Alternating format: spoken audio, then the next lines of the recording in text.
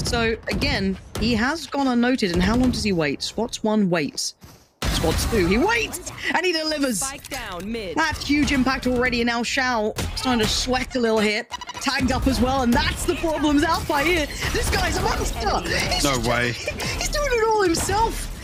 I said they had to address the problem. No. They've got to address this, man. Way. He's unbelievable. The patience on the first 2, the control, the absolute knowledge on the third, and just the shutdown. This guy is the full package. 7-3 now for him individually, but the first round for Fnatic.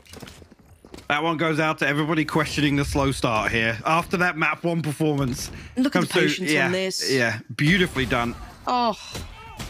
And here as well, the tag coming through. Shao gets put down to 40 HP. The showstopper perfect to find Zipan. And I almost thought he banked that paint shell off the wall to go towards Angel behind double box, but beautifully done for